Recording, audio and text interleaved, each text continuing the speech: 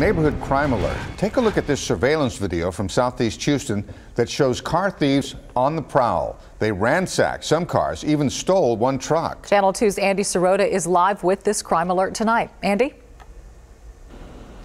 Dominique, they were trolling neighborhoods like this one. This is what you call a target-rich environment. Lots of homes, lots of vehicles parked in driveways. And as the thieves were approaching one of the cars they were thinking about stealing, it didn't take them long to realize that they were being watched. Keep your eye on this guy. He walks up, sees the camera, and then he's gone. And get a good look at this guy, too, as he walks up to the passenger side door of this pickup truck to see if it's unlocked.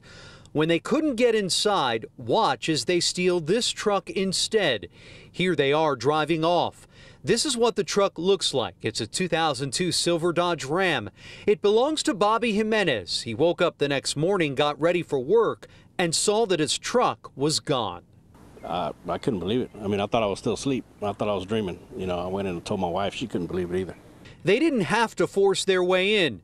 They stole the truck after finding the spare key.